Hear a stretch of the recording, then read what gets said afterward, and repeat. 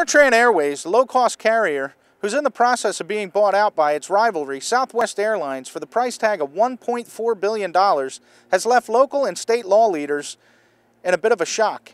With written contracts in hand, government subsidies built a new systems operations center for AirTran and came in exchange for promises that would keep the airline in its headquarters in Orlando and add 120 new jobs in Central Florida by 2016.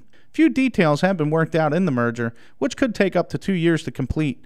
One clear change, however, will be the relocation of AirTran's headquarters in Orlando to Southwest Dallas base, even though AirTran promised in writing that it will maintain its headquarters here in Orlando.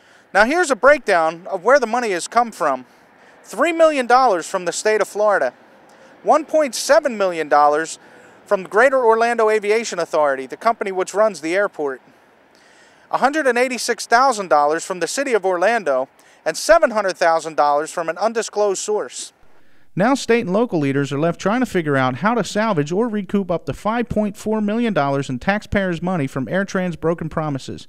Steve Palzer, CSB News 9.